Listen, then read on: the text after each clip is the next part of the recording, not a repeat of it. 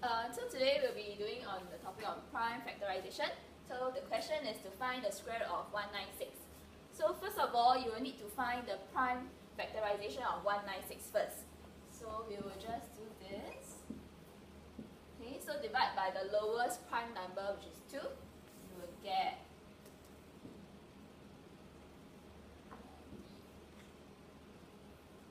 alright, then you divide by the next one, which is 2. 46. So, sorry. 49.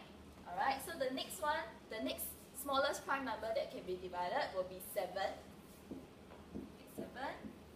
And you end off with it. So you will know that 196 written in index form will be 2 squared times 7 squared.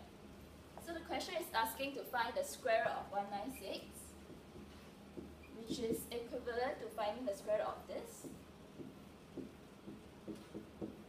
Okay, so in order to find the square root, we divide the power by 2. So 2 squared, divide the power by 2, I get 2. I get 7, so my answer will be